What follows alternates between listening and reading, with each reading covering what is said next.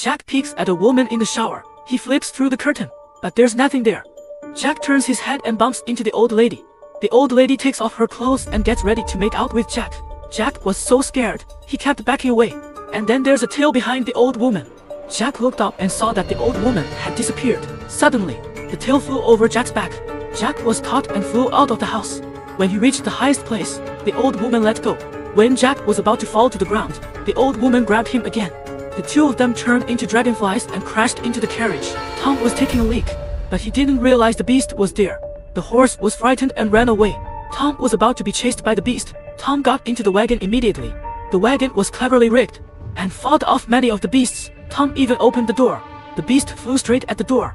It almost got Tom. Tom grabbed his musket and started firing back. The beast was hit and turned to smoke.